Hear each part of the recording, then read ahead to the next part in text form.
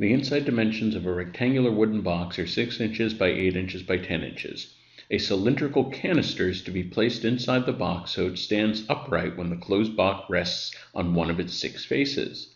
Of all such canisters that could be used, what is the radius in inches of the one that has the maximum volume? So obviously what we want is we need to figure out which side of the box will be on the bottom. Then the base will be the largest circle there, and then the height of the cylinder will be the height of the box. So suppose we put the 6 by 8 face on the bottom. Well, that means that the circle is going to have a radius of 3.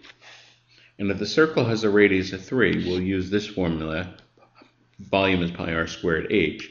The volume would be pi times 3 squared times 10, and that is 90 pi.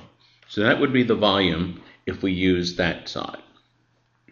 If we use the 6 by 10 face as the bottom, well, this is not going to be an improvement because we can't make r any bigger than 3, and now we have a smaller height. So we won't even figure this out. This is not going to work. We'll try the 8 by 10 face on the bottom. Well, now we can have a circle with radius 4.